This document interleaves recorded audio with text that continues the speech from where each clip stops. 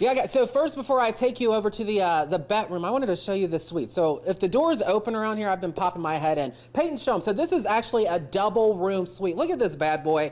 Gorgeous. Hopefully one day, I'm going to put this on my vision board, I can rent this. Peyton, let's go. Let's show everybody the bet room here, the MGM bet room. So this bad boy, if you guys are familiar with the stadium at all, over at the Wings and Rings Center, they have transformed it into the MGM, the Bet MGM Sportsbook.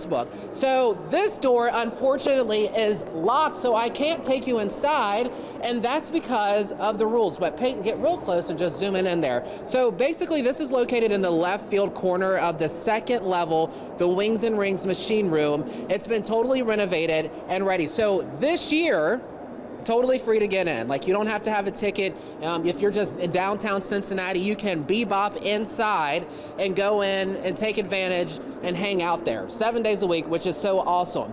The reason that I can't show you and get in these doors is because it's part of all the rules. MLB will not allow entrance from this part of the stadium. These doors are locked. So you actually, I would have to like walk out of this gate here and go all the way around and show you, and I'm not doing all that because I think I'm gonna get in trouble if I do all that, because I have my little pass and I'm not getting in trouble. But anyways, with all that said, keep that in mind if you love betting, because you can hang out here. I think we're gonna go out to Drew Ammon. Drew, what are you getting into? How are you celebrating this opening day?